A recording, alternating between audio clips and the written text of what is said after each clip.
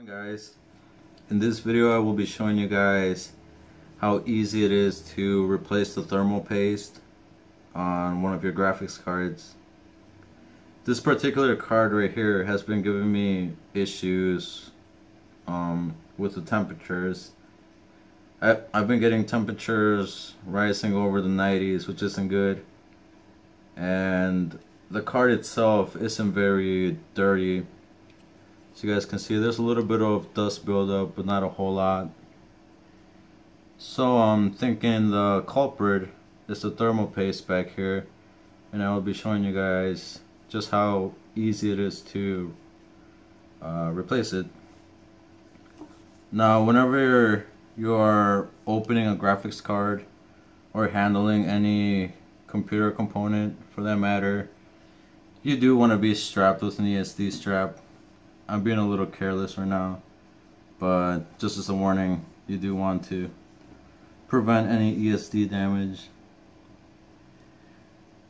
In order to open this guy, all you have to do is remove these 4 spring-loaded screws up here, and that's pretty much all that's holding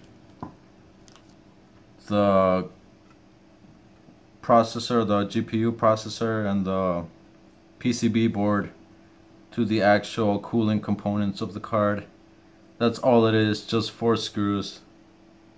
Now you want to be careful, you don't want to just yank it out once you pull them out, because the fans are connected, usually back here somewhere, so you just want to keep that in mind.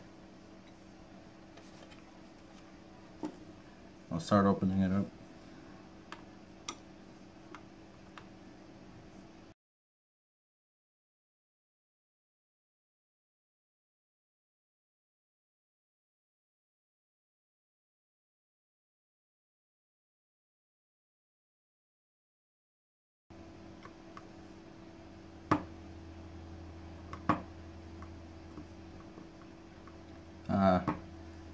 This guy seems to be having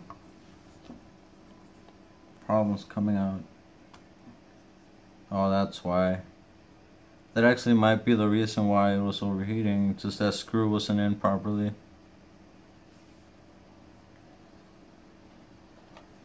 It came out from this side opposed to over here. But that's pretty much all there is to it. You want to be really careful.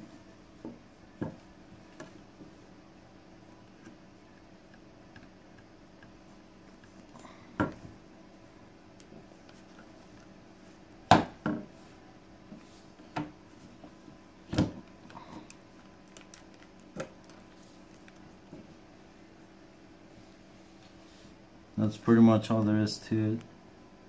You guys can see there's very little thermal paste on that.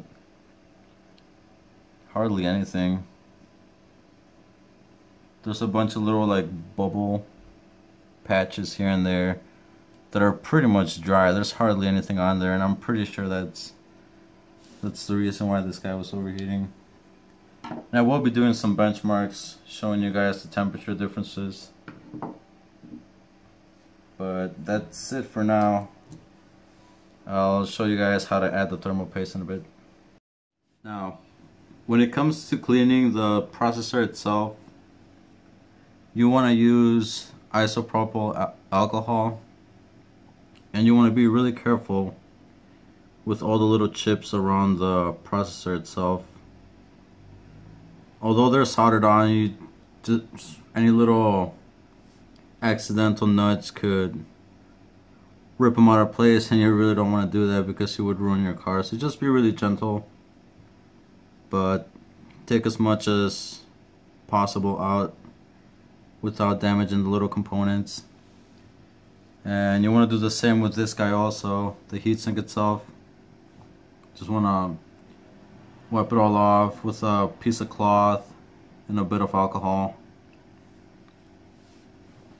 And I forgot to mention this, but certain cards come with thermal paddings on certain voltage regulators or memory chips. If the particular card you're opening does have that, you want to put that back. You don't want to just take them on and toss them out. because they do make contact with parts of the heatsink, certain like sections of the fins and things like that. So you just want to be careful. Make sure you put everything back the way it came out. When it comes to adding the thermal paste, all you want to do is add either a little dot right smack in the middle or a thin line. You don't want to smear it all the way across the processor. That's just sloppy and it's unnecessary. You don't want to do that. I usually go for the dot, but there's others that prefer the line. Just a small little dab like that's enough.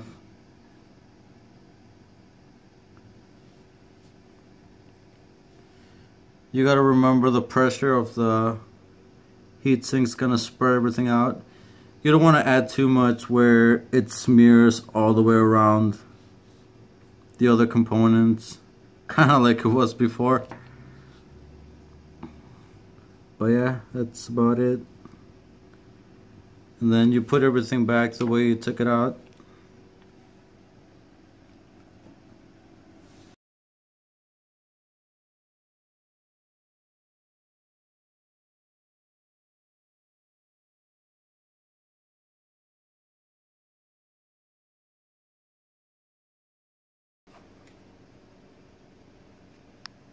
Now let's go test and see the results.